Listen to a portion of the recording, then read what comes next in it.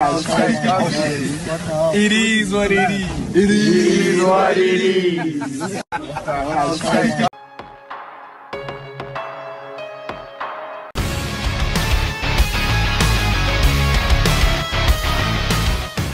Good morning, afternoon, and evening, ladies and gentlemen.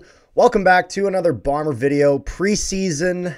And Bombers going to come up short this one, 31-10 in favor. Stampeders over the Bombers. So I was not able to actually go to this game. This game my parents were at. It was my buddy's 21st birthday, so I was there at that. It was important. But however, I was keeping track of the game and just kind of how that was going and kind of the mess that it was. So Terry Wilson, unfortunately, was not really able to continue on that kind of success from his first game through 2 picks. And the offense just really never got going for the Bombers. I mean, obviously they lost, by 21 points, only got 10 points in the game. And that touchdown that they got was off of a punt return. So, I mean, good on them getting a punt return touchdown.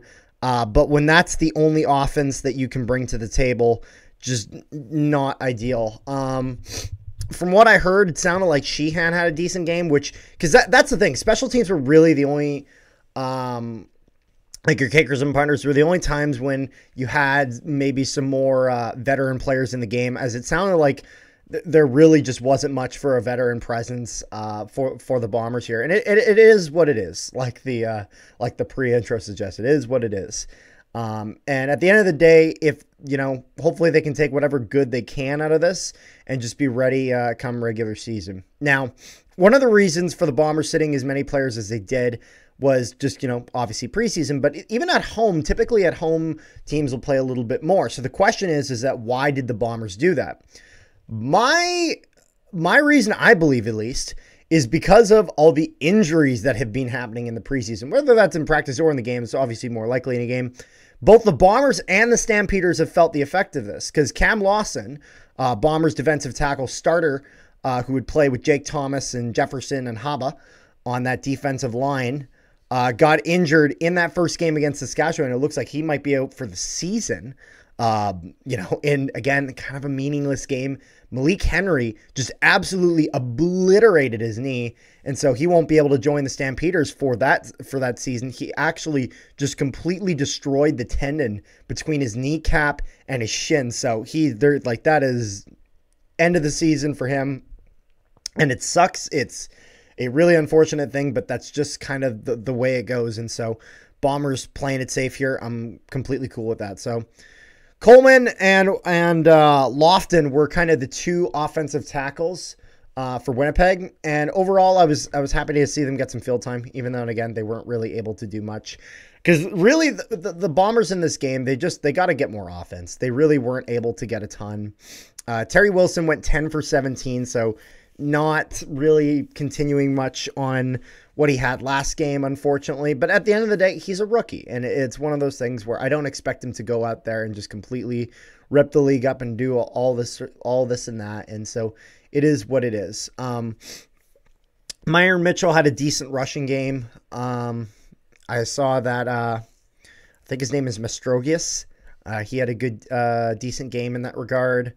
But that's the thing. Like, this game, defensively, we were okay. And offensively, we just weren't great. If we look at the Calgary side of things, they were running circles around us. Jake Mayer, he'd go 4 for 5, as well as Ventrice at quarterback. Matthew Schultz went 5 for 13, so not a great time for him. But Logan Bonner, I heard that he was decent this game. He went 6 for 9 and got himself a touchdown. And then I also heard that on the Saskatchewan side of things, wide receiver Eccles, number 78, I believe, he had a pretty good game for them. And let's see here. 10 receptions. That was, looks like it was 10 attempts, 8 receptions, 160. Wow. Okay. So he really had one hell of a game. This is Demario Houston's first time back in Winnipeg after leaving at the end of last season. And so obviously it's kind of sad. Loved Demario Houston last year, just constantly was getting interceptions left, right, and center.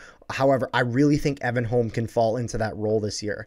I want you guys to stay tuned, though, definitely, as I'm going to be having a video coming out this week before the Alouettes game on Thursday, and that will be a proper season preview for the Bombers. I'm going to be doing one on CFL Central as well, which will be a league-wide one. We'll cover the Bombers, Riders, Stamps, Elks, whole CFL. And so make sure you guys stay tuned for that on not CFL Central. I said CFL Central. However, we changed it. Canadian Football Central. We just did the rebrand, so I'm just still getting that through my head because I forget things. That's how life goes, though.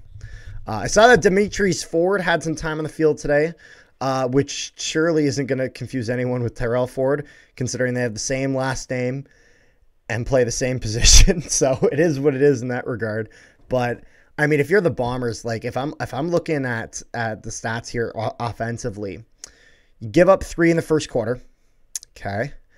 Give up 8 in the second, but at least they put up 7 themselves. But again, that's off a punt. That's off a punt return touchdown. So it's not the offense producing those points really. Third quarter, Stamps go 7. We get 3, and in the fourth, Stampeders would go 13, and we would get nothing. So the Stampeders in the second half of this game gave up a field goal, and that is it. And so it's one of those things where if we're not getting touchdowns every play, that's fine. It is what it is. But you got to at least be getting into field goal range as much as possible, at least every second drive, at least. Because you can't just be throwing opportunity away and away and away. And we have guys like Sergio Castillo that will hit those kicks. Castillo is a great kicker. And so it's one of those things where, am I upset about this game? Not really. I mean, again, it's a preseason game where there's a lot of guys not in the lineup. Zach Collaros didn't even touch the field. However, I'm going to show you here. Because we are a season ticket member once again this year, even though I wasn't at the game tonight, I have the Zach Collaros bobblehead. So thank you to the Blue Bombers for including that in the season ticket package. Lovely stuff right there. But overall, like, I think, I know some people that are worried just because we lost both games in the preseason, but personally, I'm not that worried. There's so many pieces on this team that were not shown in the preseason, or little bits of it were shown, but never really in full tandem.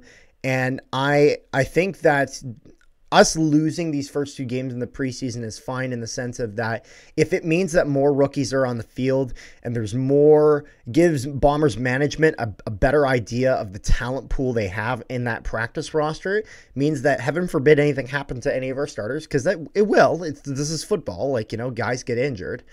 It gives them a better idea of who can then come in and fill those spots when the games do matter come the regular season. Obviously, there's guys like Janarian Grant that we lost. There's guys like Rasheed Bailey that we lost. In a bunch of aspects of our game, guys like Demario Houston, all of that. And so the only way that we're going to be able to properly fill those spots is if we know that what we have. Because the fact of the matter is that the Bombers are a team that is close to the salary cap. I mean, we're talking about a Grey Cup contender. They're going to be spending that money. They have so many guys on the team that are on some expensive contracts. Not because they're not worth it, but because they are worth it. Guys like Zach Collaros are making just tons and tons of money, but that's because he is the greatest quarterback in this entire league. So, question is, should we be worried about this? No. We should just push on forward. I'll have that preview video. We'll look at it. And honestly, if I'm the Bombers, all eyes on Thursday. We have the home opener, first game of the season against the Montreal Alouettes. And God damn it, I want some redemption for losing the Grey Cup to them last year. That's still, that bugs me. But, start the season strong. Don't start the season with a loss. They'll be a tough team. The Alouettes and the Bombers are probably going to be the top 2 teams, I guess, in their respective conferences. I know a lot of people saying BC. However, every time BC goes up against Winnipeg, when push comes to shove in the playoffs, Bombers find a way to get it through. So it is what it is. Let me know what you guys thought of the game today. Make sure you guys like, share, and comment down below. And, make sure you guys subscribe as well if you have not already. Check out Canadian Football Central if you have not.